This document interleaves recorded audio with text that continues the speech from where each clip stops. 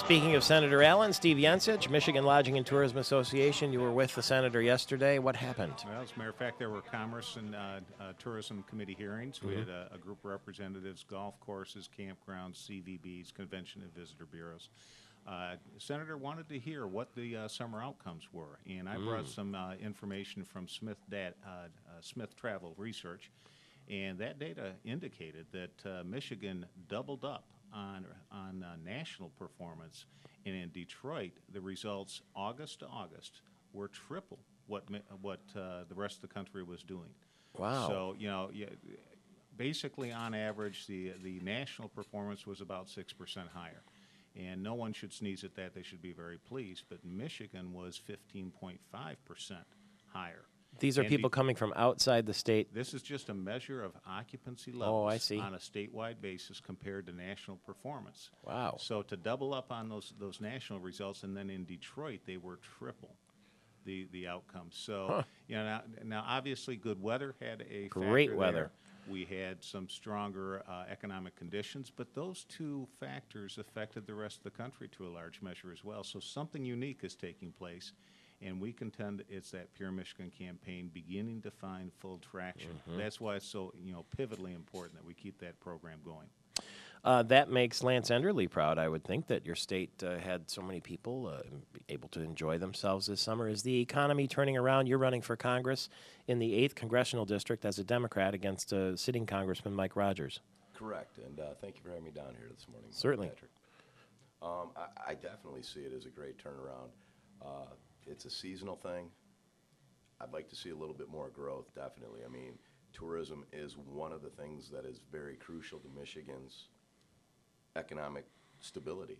Speaking of trips, you had an interesting trip to the nomination here to run for Congress. Can you quickly sort of recap what happened?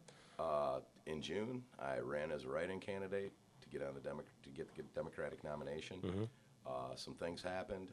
Short end of the story, I am on the ballot. I am the Democratic candidate for the 8th Congressional District. You were placed on the ballot because the fellow who was running decided not to run, the Democrat, right?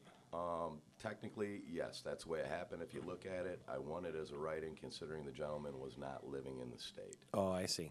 But due to the process, I was appointed to the ballot. And how has it been going so far? I mean, you've been shaking a lot of hands. How are you reaching people? It's going great. The amount of support that I'm getting on the street is amazing. I'm finding more and more people are pretty much disgruntled with our current representation in Washington, and they're demanding a change. What are your sort of tenets? What's your personal branding? It's about accountability and accessibility. It's something this district's been lacking for a long time. It's about bringing the seat back to the people instead of special interest in K Street. Why do you say that? Because I look at the difference in the bank accounts. My competitor has over $1 million in the bank account, and as of last night, I have $137.42. It's not about the money. I'm not taking PAC or special interest money, and I'm the only candidate in the country that's doing so. Really? So how are you going to fund your campaign? I mean, these things are expensive, aren't they? They are because we've let them get out of hand. I think people are if you ask most people, they'll tell you they don't like the TV ads, they don't like the robocalls, they don't like the garbage they get sent in their mailbox.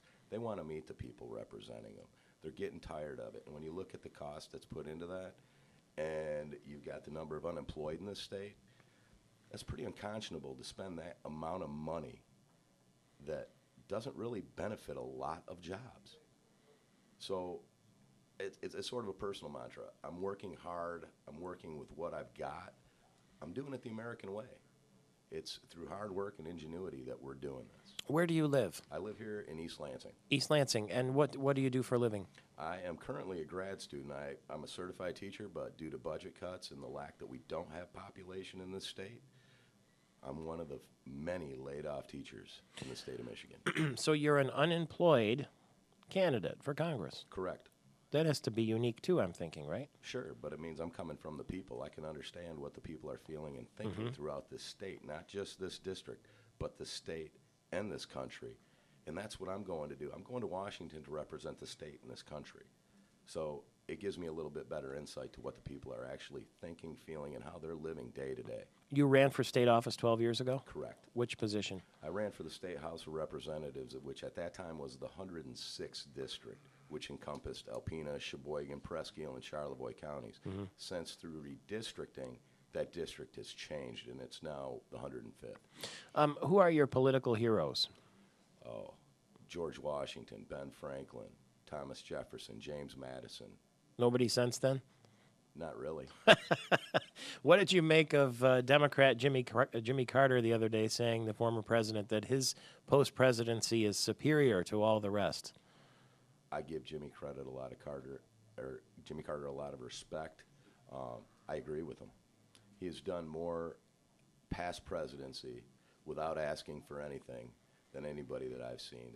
And look at his peace initiatives. Look at the way he's brought different pockets of the world together. You can question that if you want. But he's a man of integrity and honor.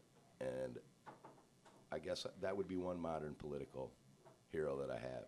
And it might not be so much on his policy. Some of the policy I don't agree with that he has. But it's the fact that when he says something, he stands behind it. He's a man of integrity.